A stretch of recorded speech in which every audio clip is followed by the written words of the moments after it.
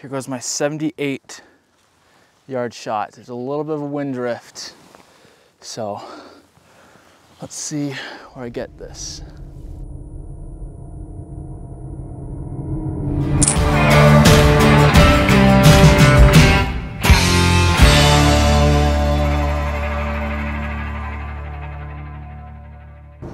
Hey guys, this is Dylan, Late Season Hunter, and today we are going to talk about getting into 3D archery shooting.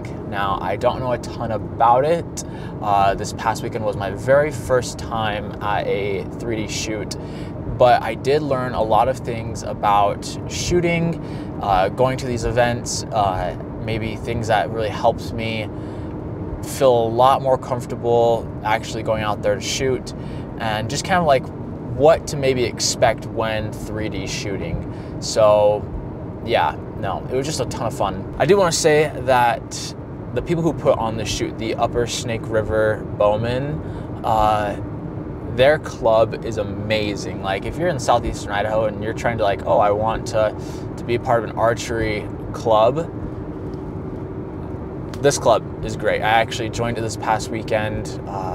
It wasn't really hard to talk me into it. Some of the people that are actually like in the presidency that actually work with me, but they're just some outstanding people that they really put the club first, you know.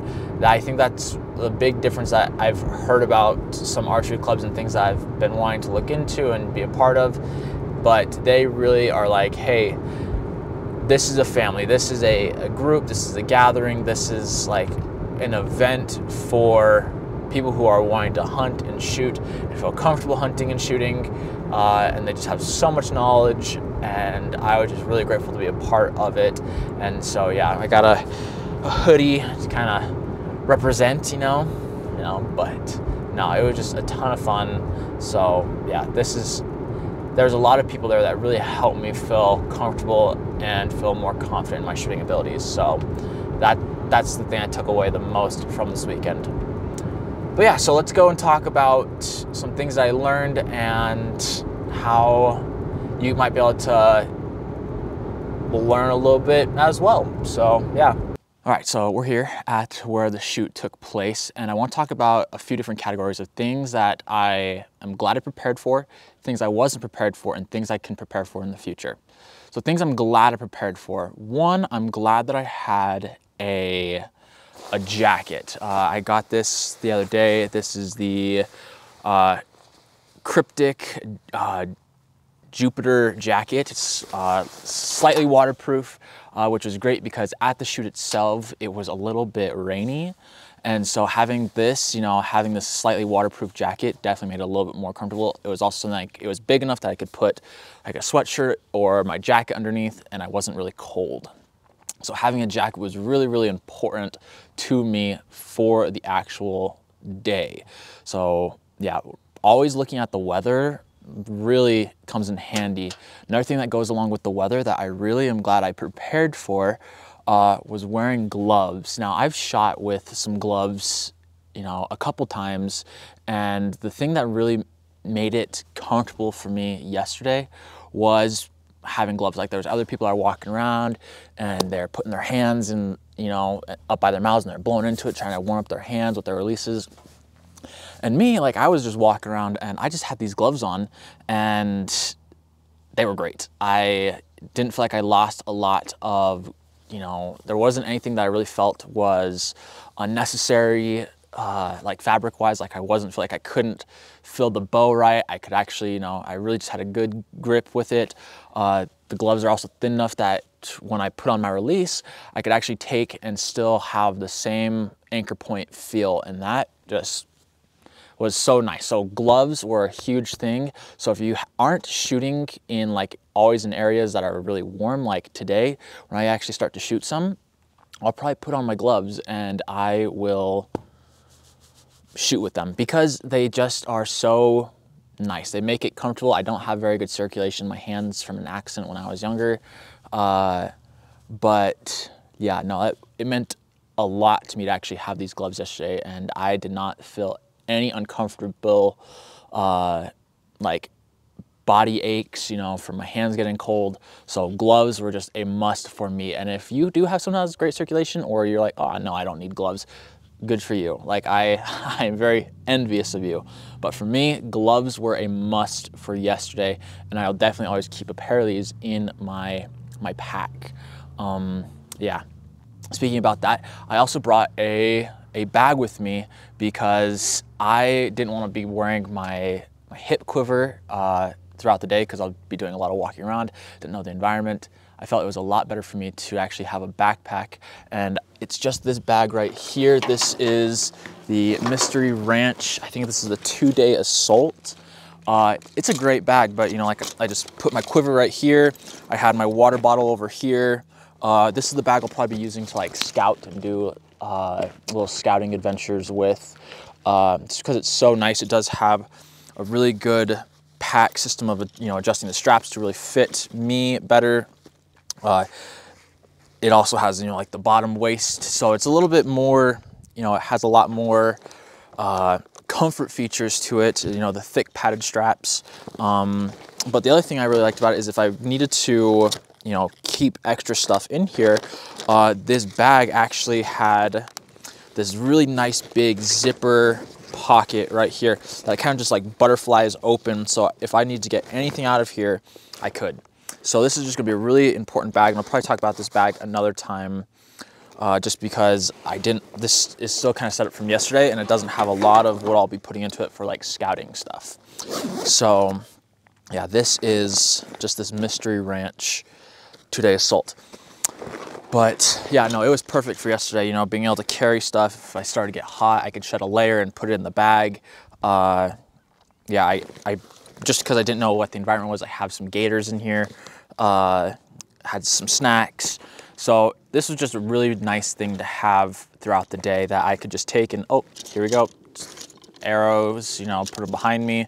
They're out of the way. Yeah, so super nice to have. Yeah, good bag. Now, the last thing that really made it easy for me was my rangefinder. Now, I do have a slider sight. We talked about that in another video. It's just the B3 Exact Rise Hunter. You know, it's great, and that's one of the main reasons why I got it, was so that when I was out there for the first round, it was a lot easier for me to, because I was actually like scoring to see what my score was. It was a lot easier for me to pull up my rangefinder and say, hey, this is, you know, this is 46 yards, this is 50 yards, this is 75 yards. You know, it made a huge difference to have a rangefinder. Like in my first group, we had a gentleman that didn't have a rangefinder, and he was always asking for people like, hey, what's the range? What's the range? Which is, you know, it's totally okay. Like if you don't have a rangefinder, find someone that, you know, there's a group like, hey, I don't have this, I want to get into it. You know, I want to do this event. There's so many people out there that will allow you to just come and tag along with them if you don't have little bits of gear like a rangefinder, you know. However, with that being said, when we were out at shots where I think it was like 79 yards, or we had some that were like past 65, suddenly this guy lost a lot of confidence in his rangefinder. So having like a rangefinder that can go up to, you know, like this one goes up to about 500 yards. This rangefinder was perfect. Also, what I really liked about this rangefinder was that I could, if the target was further away, I could kind of like twist the lens to be able to go, oh, that's actually what it is. So really nice little feature about this rangefinder. Plus it also has angles, and so if we're shooting down, like, oh, we need to kind of think about that as well, like how do you usually shoot? So having a rangefinder with a little bit of extra features, it made a difference for the day, and I noticed a big difference with it, and I felt way more comfortable with that. Now, the last thing I want to talk about that really helped save the day was having one of these little arrow pullers. If you do not go to one of these events with an arrow puller, you might be in for a long day. This arrow puller really, like, for $6, it was probably the most used thing that we used today. Whether, you know, we got to a target and, you know, there was something, you know, maybe stuck in it, like maybe an arrow had broken, to be able to pull it out. This being able to grab onto the arrow shaft and be able to pull it out of the foam, because not every single target had the same foam, not every single target had the same wear. So you could shoot into one target one time and it'd be super easy to pull through, or you'd get up to a target and it would take your entire strength to pull it out if you didn't have it. So this made a huge difference. If you are going to do any of these events, get an arrow puller. It's not, you know, it's nothing to be ashamed of to need an arrow puller. Like, it will save your hands, it'll save your day. Like, get an arrow puller. I think if I remember right, if you are looking for one, there should be a link down in the description below. A little side plug. Now, getting onto the things that I did not prepare for. Number one, walking through all this terrain, you need to make sure you have the proper footwear.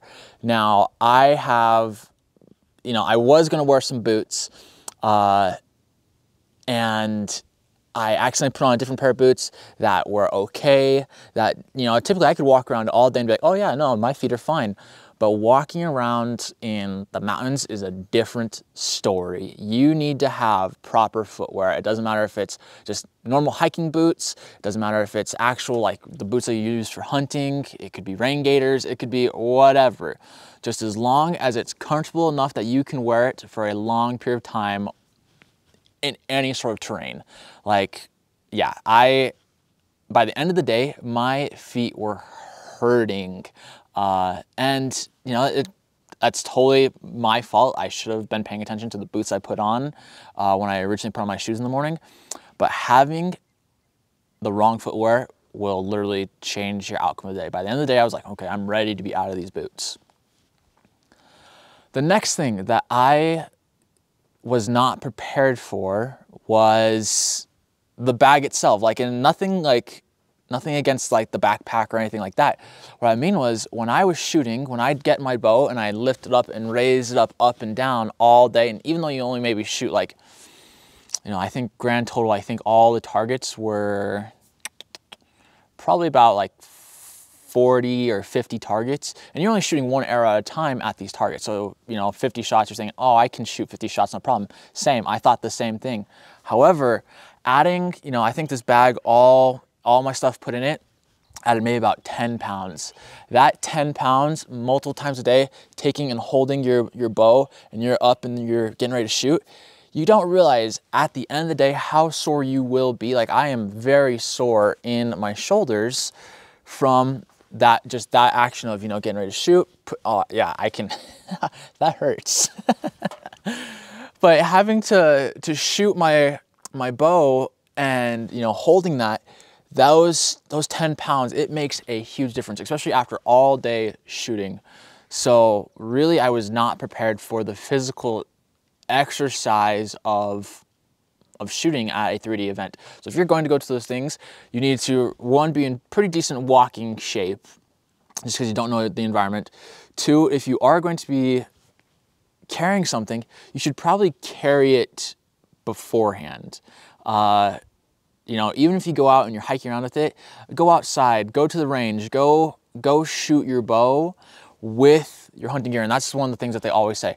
Don't just shoot at the range. Shoot the way you will hunt. That is something that I need to work on. That is something that I need to do as well. Now, the last thing I wasn't prepared for was probably all of my gear setup.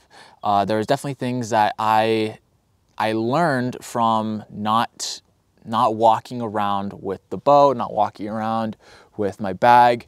I was not prepared on the fact of, like, I have the bag and I feel comfortable walking around with it in like an environment that's not super, you know, it doesn't have a whole bunch of different terrain. You know, with me shooting it with all of my gear, all of the other little things, I was not really prepared for that. It made a huge difference for me to actually go out and start shooting with it. And by the end of the day, I kind of had a little bit more of a feel for it. But my first couple shots, I probably dropped a couple points that if I had prepared more for it, I probably could have gotten it. So I was not prepared for the actual aspect of shooting. Now, the last thing, which it kind of depends on your course and your day, and something that you can definitely do with anything, is I wasn't actually looking at the targets a whole bunch before I actually shot them. Going into it, I've seen targets, I've mainly shot on this little deer, a couple times. I've maybe shot probably, I want to say, like 3 or 4 times. There's probably like 200, maybe about 100 arrows into it, if that. I was not prepared for looking at different targets. Different targets where, the scoring, if you are doing like the scoring practices, you do need to go and see where the targets are at. Not everything that I've seen with the targets, they're in a little bit different spots. So really going up and examining the targets of where to shoot, that will make a huge difference. That was one of the things that, as I had started going throughout the day, I was like, oh man, I thought the target was right here, but it wasn't. Like on this target, it does a pretty deep, like my 3D target is nothing, like it's not a super high-end target, to say the least. However, I will be shooting at the spot where the core is at, And so depending on what 3D target you can shoot at, like maybe like the morel target, where there's a whole bunch more foam that you can replace, that will give you a lot more accurate areas for you to shoot at, right? On this target right here, I think that the lungs and heart are just, they're a little bit smaller on this target, but where I was actually shooting for some of my shot placements, I was either way too far forward or way too high or way too low. I was actually missing some points when I was shooting just because I didn't know what the target's good spots were. So if you're going to go out and shoot at these targets, do some research, even if it's just the day of, walk the course really fast, see where the targets are at, see what to expect when shooting each target, or just go up to the target and say, hey, this is where the good zone placements of the, your 10s, 12s, 8s, 5s, whatever it may be, go up and just look at the target. I was not prepared for that, and that kind of hurt me a little bit. So we've talked about things that I'm glad I took, talked about things that I was not prepared for. And the last thing that I think we need to talk about is how to continue to prepare for these things. So the first thing that I think you should really prepare for is further distances. I had mainly shot in a range that the max distance was like 30-ish yards. So I was very comfortable with the targets that were like between the 20s and maybe like 35. Those ones I could hit no problem. But with the targets that, were maybe like the 40s and 50s, where I shot the 40s a couple times, but the 50s, I think the first time I actually shot 50 yards was last video. It really was something I was not prepared for to shoot. So I think that if you're actually going to go and shoot some of these events, you need to go and actually practice some of these further distances. I will say though, having a slider sight does make it a little bit easier.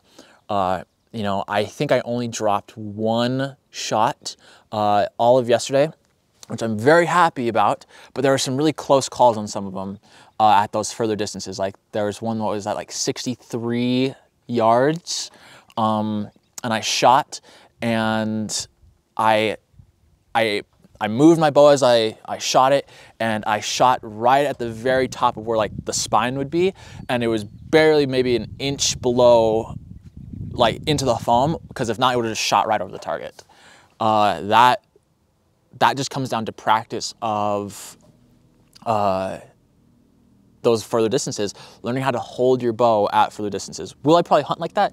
No, but for something like this, it is kind of nice to know, the limitations of myself, of where I can and can't shoot. I think the one target that I dropped though, the target was at 70, I think it was like 78 yards.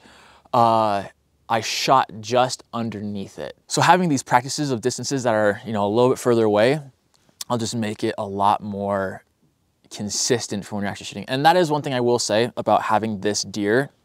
This deer with its form factor, it is a lot smaller than probably 90% of all the targets that were out there yesterday, it's a lot smaller. So when I actually get out there, it will be a little bit more comforting, I guess, to know that I've been practicing on a target that is a little bit smaller, which is also why I like this Morel target, because it'll allow me to practice at, shooting these little white dots at those long ranges. So yeah, but practicing with the further distances will really make you feel comfortable showing up to these things.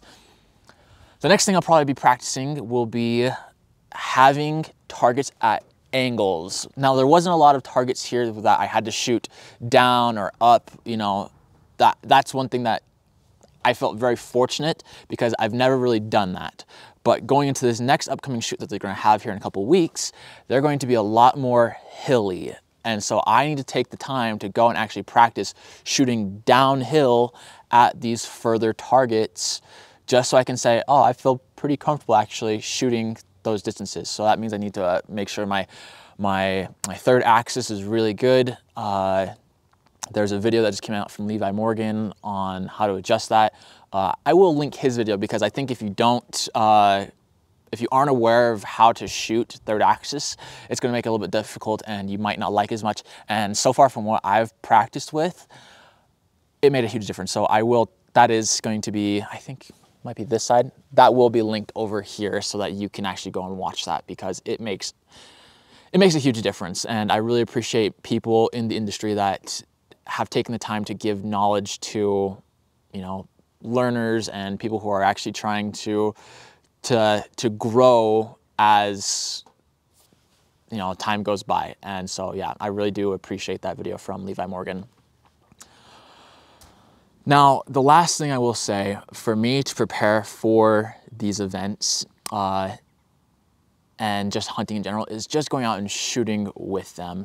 I really want to dial in, my bow a little bit better. I want to dial in, the pack configuration, so when I'm actually out there, it feels way comfortable. It's not going to fatigue me after a while. But shooting with, my jacket on and the boots and all the other little things, because when hunting time comes around, I want to be in the most prepared mindset possible. And one of those things is just going to come down to my gear. How am I going to configure it? Do I want to be the person that, hunting season comes up and suddenly I have only shot, with just my normal clothes? That's not what I want. So I'm actually going to start shooting a lot more with these clothes to just go out and see and test out, because that is my #1 fear, is not being prepared for when the opportunity of hunting season comes up that I won't be ready for. And if I keep doing what I'm doing and practicing and practicing and practicing, I will feel a lot more confident in my abilities. So yeah, being comfortable with my gear will make a huge difference. I think that's basically it for this video. So yeah, this is just some stuff that I learned. This is stuff that I'm grateful for that I had, and I am going to start practicing more with further distances. So probably what some of my videos are going to be is going to be the distance shooting, me practicing things I'm learning, other tweaks, and yeah, that will be a ton of fun. So some other announcements of things that I'm going to start doing. I actually have reached out to a bunch of hunting companies to ask them about why they do what they do and their products. So I'm really excited to start doing a couple interviews. I've had some people reach back. One of them is actually from St. Anthony, where I'm actually at here in Southern Idaho. I'm really excited about that. I'm really excited to go and start interviewing stuff and learning about why they do that. And I wanted to start in my home state. This is where I'm from. This is the people that I love and cherish. And so to learn that there's people that are in the hunting industry or the outdoor industry that are trying to make changes, and they see a need for some product, that is just super inspiring. And I know some of you know this. I work in juvenile corrections, and I want to inspire the youth that I work with, because they are the future of everything, and I really care about their futures. I care about who they are and you know, their dreams and goals. And these little interviews will be very goal oriented. And yeah, so I'm really excited to talk about this. I'm really excited to learn and share and realize why these hunting industry companies do what they do. And I want to know their goals for what they have for the future, because I think knowing the goals of people makes a huge difference. That is the whole purpose of this channel. This is about me learning and having goals I'd never thought I would accomplish, and now I'm starting to feel more comfortable in accomplishing them. So yeah, I'm very excited for that little bit. I will be letting you guys know what I'm going to do. And if you guys do have suggestions of people that might be interested in doing this, I would love to talk with them. I love to hear about people's stories in the hunting industry. I'm very excited for that part. So be watching for those. I'm going to start doing some interviews on that. And yeah, no, I'm super excited. So thank you for sticking around to this point in the video. I will be actually taking some time and shooting and going through some of my thought processes as I'm going to start shooting. But that's, you know, that's at the very end of the video. It's kind of something a little bit different, but yeah, so thank you. But yeah, this is Dylan, Late Season Hunter. Follow me on Instagram at Late Season Hunter, TikTok, Late Season Hunter. I will be trying to do, I might try and get onto Twitter. I haven't done that, or I guess it's now X. I will be trying to post more. I do want to take and post some more photos and videos of the stuff that I'm doing. But yeah, no, this has just been another video of me learning and growing. And so yeah, stick around if you'd like, but if not, this is Dylan, Late Season Hunter, and I'll talk to you later. Okay, bye guys. Okay, so just so you can kind of see what I'm wearing, I do have my jacket on. I did leave my gloves in the car just because it's a little bit warm out, but this is what I wore yesterday. I did have different pants on, but I did put on my gaiters, so yeah. But this is basically what it was. I'm gonna show you some of the spaces that I was actually pretty comfortable with first. I'll first come back to 40 yards. I marked it out, yeah, right here. So this is 40 yards to the target. I'll shoot it, and then we'll move back to the 90. But 40 is like a pretty good starting spot where I feel pretty comfortable shooting. So yeah, let's try 40 yards first. Double check with my rangefinder. Okay, it is saying 39.5, 39.9, so about 40. Okay, 40 yards. My sight in there. Let's give her a go.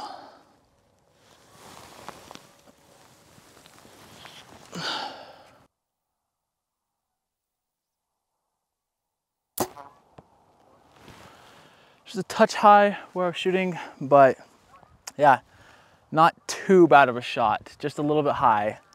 So, but this target does a really good job at stopping. Like if you are looking at a budget 3D target, this shooter buck, super good. It did stop it. Like I said, I was just a touch high just outside of the foam that I needed to be shooting in, but I mean, it stopped it. There was just a little bit like this foam right here where the core's at is definitely a little bit denser than this foam, but yeah, there's just a little tip barely sticking out. So yeah, but just a little high on that shot. I did forget my arrow puller in my car, which luckily this target isn't crazy dense. Okay, so I moved back the camera. This is now 55 yards. And this was a pretty common shot, basically 50 to 60. And so yeah, let's double check.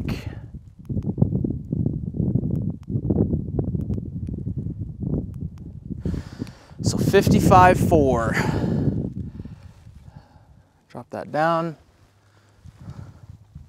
And this makes me nervous because this is a lot smaller of a target than what I was shooting before. Now you're gonna start getting some little bit of wind variance.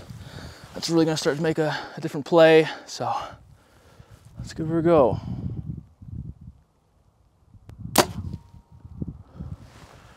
Whew. And I feel like that was a great shot. So I just checked the camera and it was slightly out of focus, but not enough that I worry about, you know? But that was an awesome shot at 55 yards. Oh man, like it's just a half hair high. But oh my gosh, it's right. Yeah, it's literally, I can't put my thumb in between the arrow and the heart on this smaller target. So to shoot that at 55 yards, super awesome. So right here,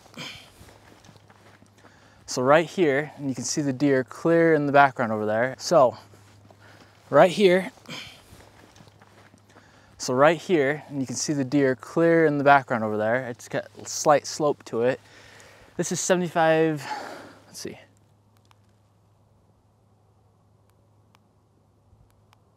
78 yards. This is the furthest distance that I shot at yesterday.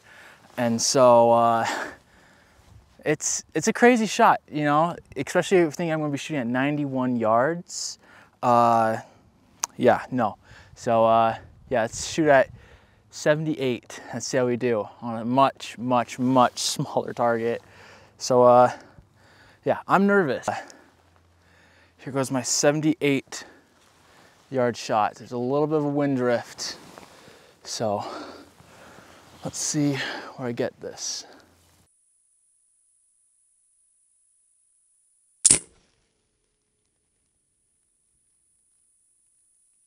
Oh, just a touch high of where I was shooting.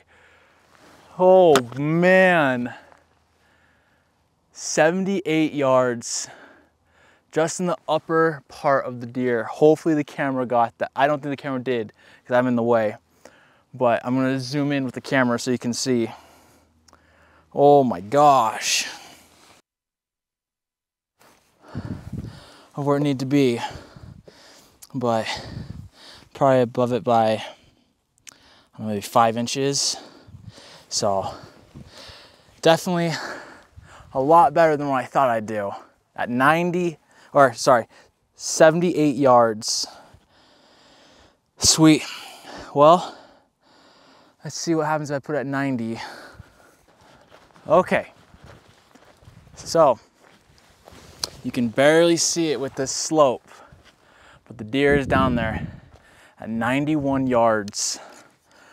This is what people were shooting at as the final one. And I've never done this before. This is the longest shot I've ever taken with my bow. Double check, range this.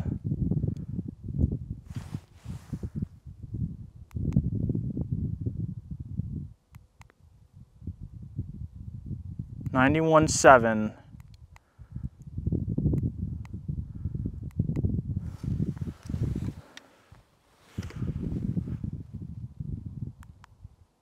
Yeah, 91.7. Okay.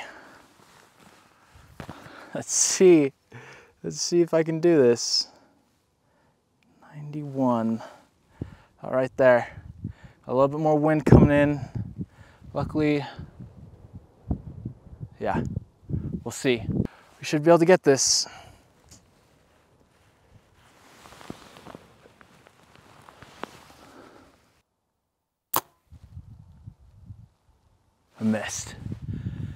I missed. I went just low of it. We're trying this one more time. Hopefully I can do this because I just lost an arrow. I'll try and find it more in a sec, but didn't want to get too far away from the camera. Okay, I got this.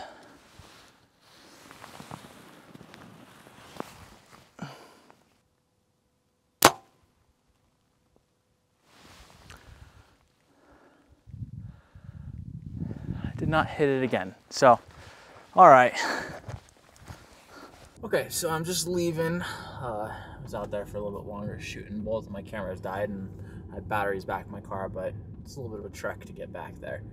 But yeah, so I had Found one of the 2 arrows, kind of a bummer. I didn't get both, but hey, at least I can walk away with only missing 1. So, but that's the video, guys. I do want to say thank you if you did stick around all the way to the very end. It means a lot to me. But yeah, I hope you guys have a great day, and I will talk to you again. So.